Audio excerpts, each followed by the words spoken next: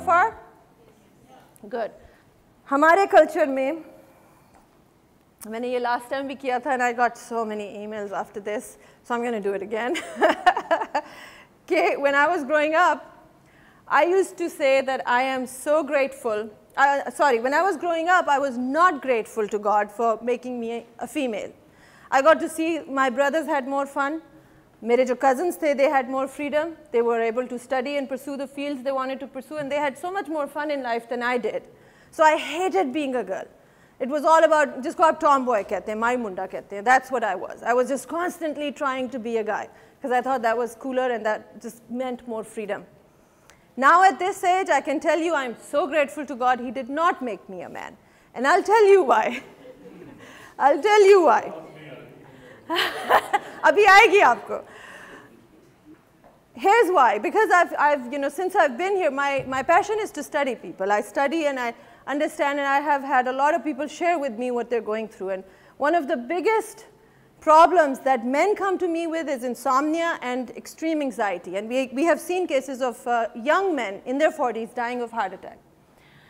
And here's what happens. When you're a man in Pakistan, when you're born, you're told from the beginning कि आपने study में अच्छे marks लेकर आने, लड़कियों पे इतना जोर नहीं होता, लड़कों पे ज़्यादा होता है. Why? Because you are going to be the one who's going to be the breadwinner for the family. You have to take care of your parents. फिर खुशकिस्मती से आपकी शादी होती है, वो और that's a whole new set of responsibilities. Now you have to please your wife also, take care of her also. Then you have children. वो responsibility भी आपके ऊपर है. फिर उसके बाद most of you are going to be, you have jobs, you have careers. वहाँ पे भी responsibility है. वहाँ पे भी आपको manage करना है. फिर आप दिन में जब घर आ रहे होते हैं, आपने जो दिन में 10 काम किए हैं, उनमें से 8 अच्छे हैं, लेकिन highlight सिर्फ वो 2 होते हैं जो गलत हुए होते हैं. उसके ऊपर फिर पंजाबी उसमें डंडे पड़ते हैं. And the sad thing is that because you're a man, you're not allowed to show your emotions. Why? Because strong men don't feel anything, strong men don't say anything, and strong men most definitely don't cry. Yes? Yes. That is baloney, that is a lie. I have a question. Questions? I love it. Thank you so much. Is it okay if we just wait till we get, thank you so much. Because what I wanted to say was, who is the strongest man that we know that has ever lived on this planet? Can somebody tell me? The strongest man?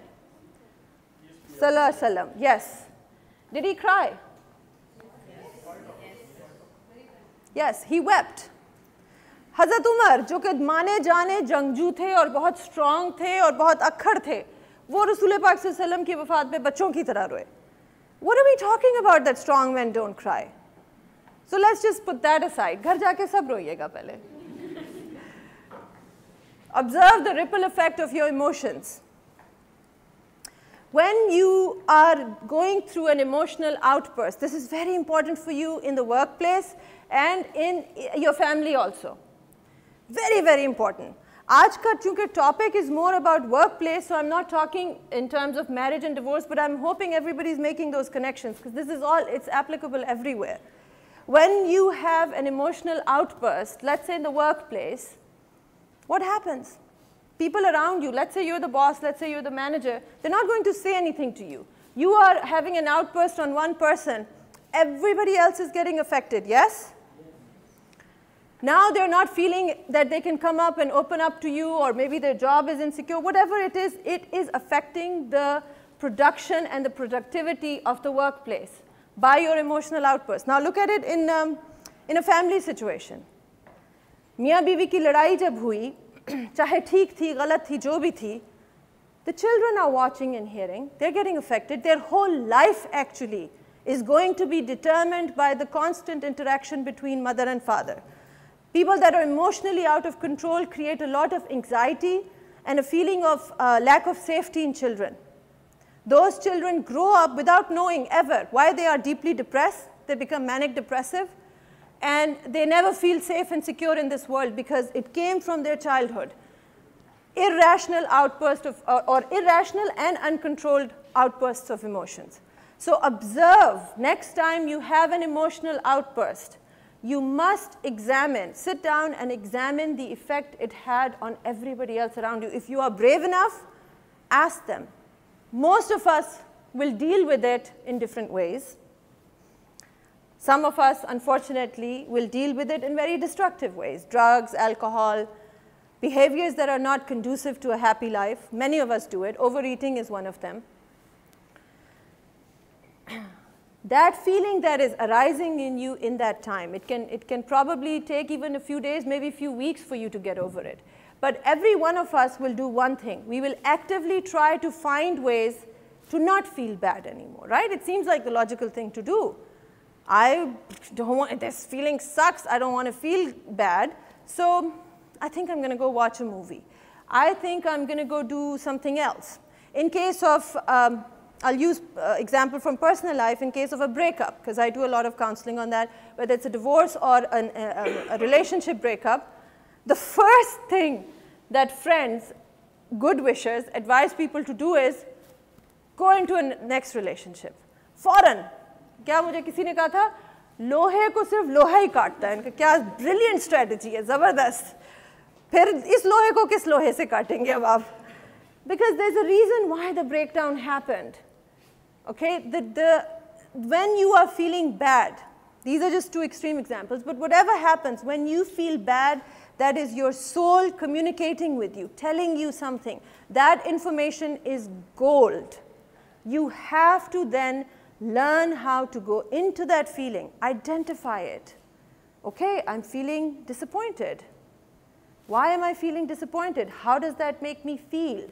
Go deeper. Keep asking yourselves questions, because disappointment is the layer. That's the first layer. Behind it is something else. Oh, this makes me feel like, I'm inadequate. That's a very big one. A lot of us feel that. I'm inadequate. Yani, मैं enough नहीं हूँ. मैं कभी भी enough नहीं हूँगा. या मैं कभी भी enough नहीं होंगी. That thought immediately makes us depressed. ये हमें पता ही नहीं है, क्योंकि ये millisecond में सब कुछ हो रहा होता है. ये बचपन से चला आ रहा है.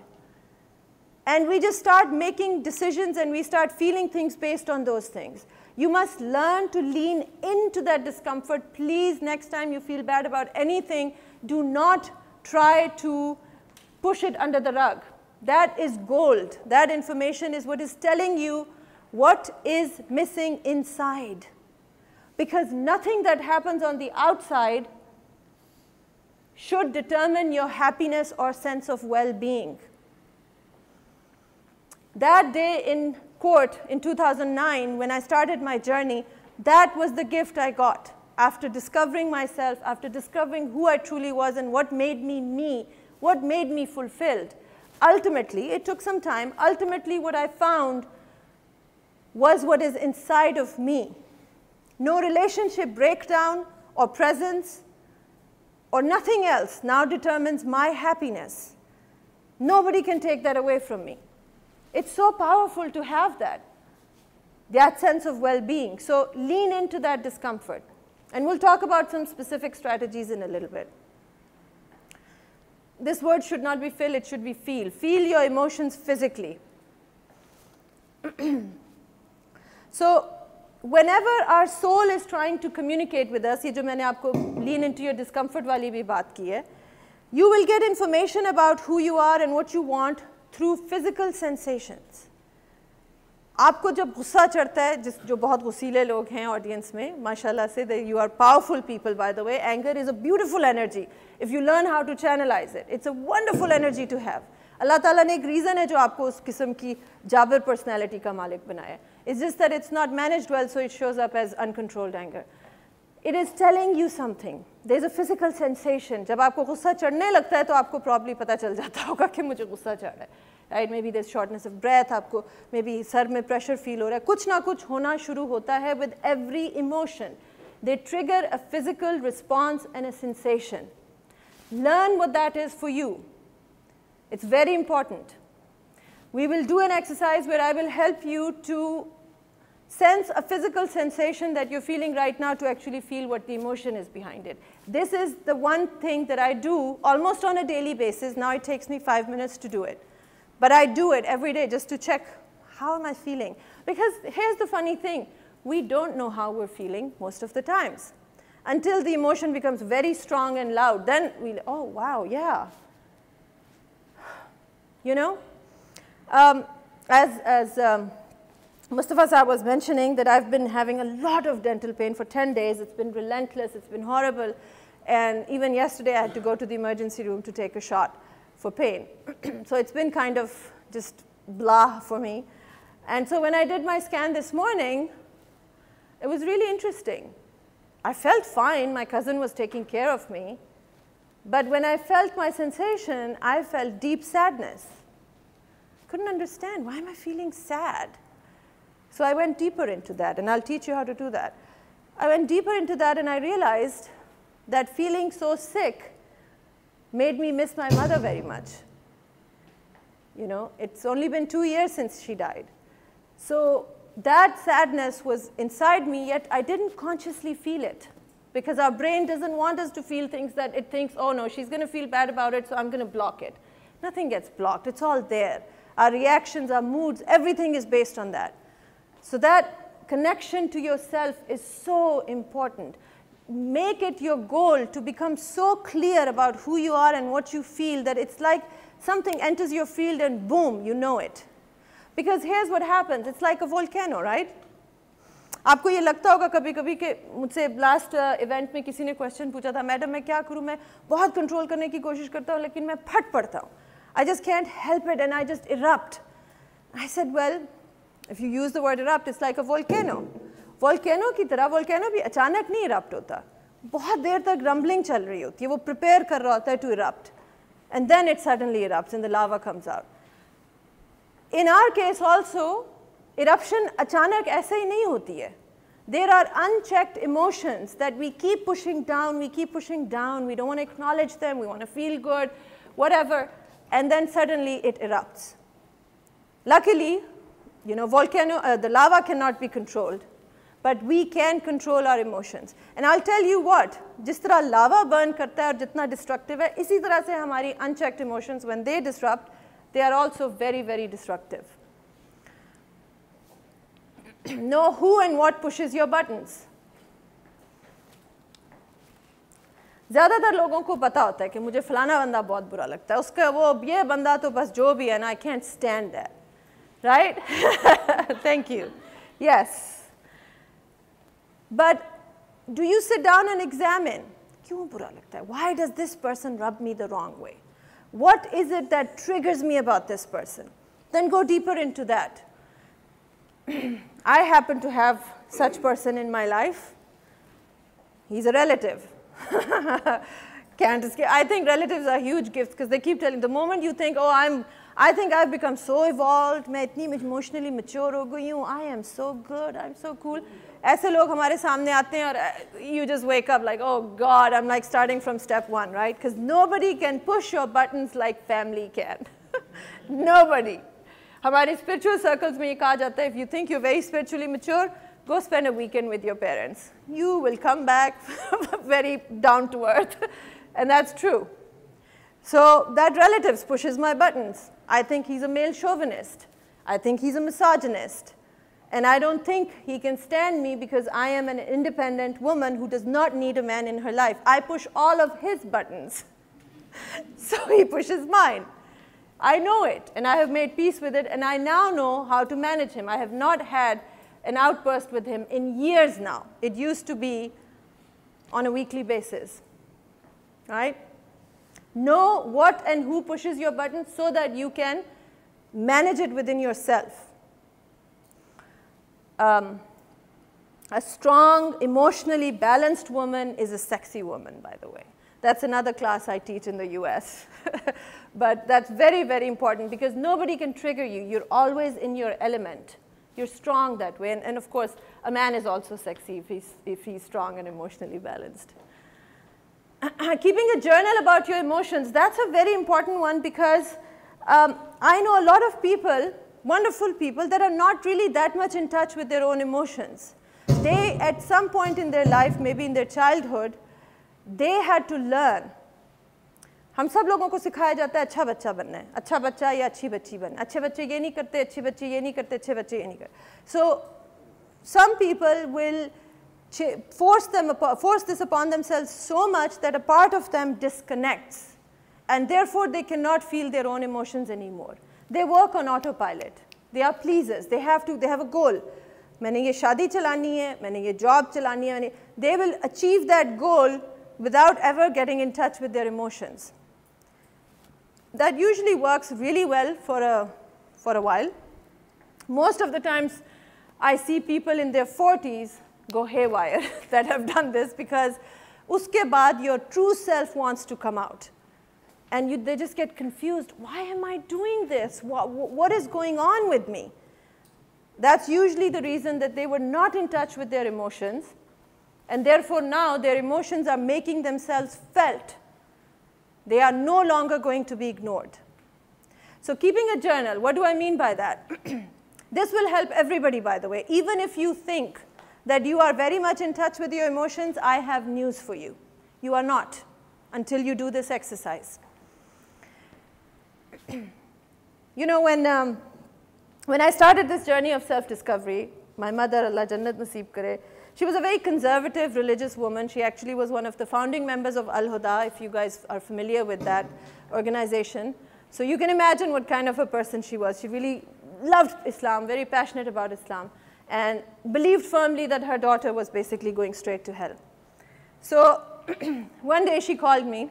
You are smiling, so I guess you can relate to that. I think we can all relate to that at one point in our lives. So she calls me up during Ramadan to say कि ये पहला अशरा या दूसरा अशरा है और इसमें बेटा ये दुआएं करने से ये होता है. And I said to her कि अम्मी जो मैं इस वक्त कर रही हूँ वो सबसे बड़ी इबादत है. मेरा एक एक लम्हा इबादत में गुजरा है. अम्मी खुश, माशाल्लाह माशाल्लाह, ज़बरदस्त. बेटा क्या कर रही, कौन सा वजीफ़ा पढ़ रही हो, कौन सा जिक्र कर रही हो? And I said to her, because I was working with a coach at that time, the coach had given me an assignment. He asked me, how many positive thoughts do you think in a day, and how many negative thoughts do you think in a day? I said, I'm a very positive person, mostly it's positive thoughts, and gave him a number. I don't remember what it was. He said, okay, then I want you to do this. I want you to take a journal with you everywhere that you go, and I want you to note down every single time you have a negative thought about yourself, about other people, or about situations and events in life. Any negative thought that crosses your mind, I want you to write that down. And then when you have written it down, I want you to think 3 to 4 positive thoughts to negate that negative thought, right? One negative thought means I have to now think 4 thoughts, positive thoughts. I said, fine. Well, it was brutal, as you can imagine. Within the first 6 hours, I was exhausted. I had no idea how many negative thoughts I was thinking in a day. It was brutal. And I could not believe it. And what began to happen next was very interesting.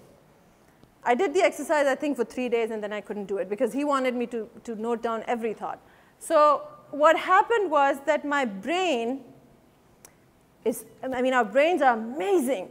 They're so plastic, they're so flexible, they will develop very quickly. So my brain realized, uh-oh, if I let her think a negative thought, then I have to come up with 4 positive thoughts? That's a lot of work.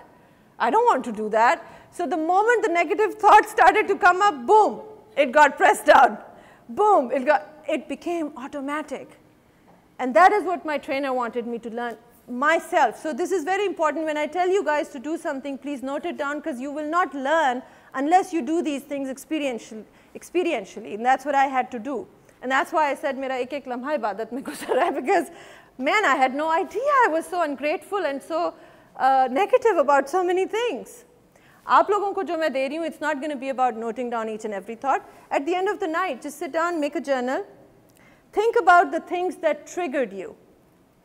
That I did this today. Just write a kind of a summary. Aaj kaam pe ye hua, this is what happened.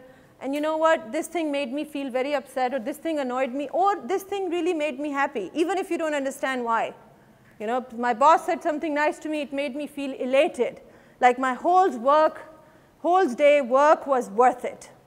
Or my wife gave me a compliment and life looked beautiful. As if I was a strong man, I'm a king, I can conquer the world. Write down those thoughts. And then as you begin to look at those after 2 weeks, you will see a pattern emerge.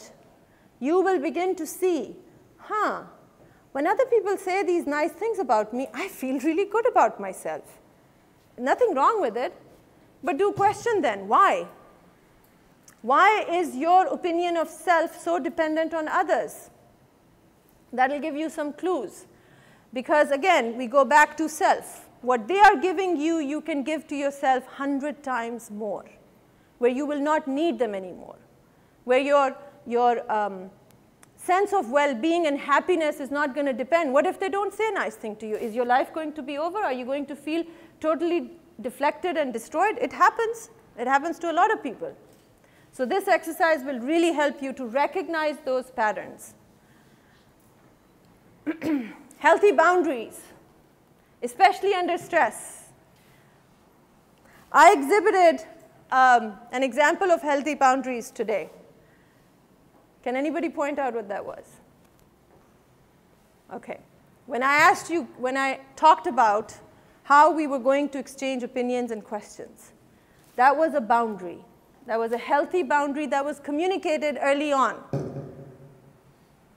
It's an example, and it was communicated in a manner which still validated that, yes, your opinions are important to me. Your questions are also important to me, but in the interest of sharing this information that so many people have come here to receive, we must do it in this manner.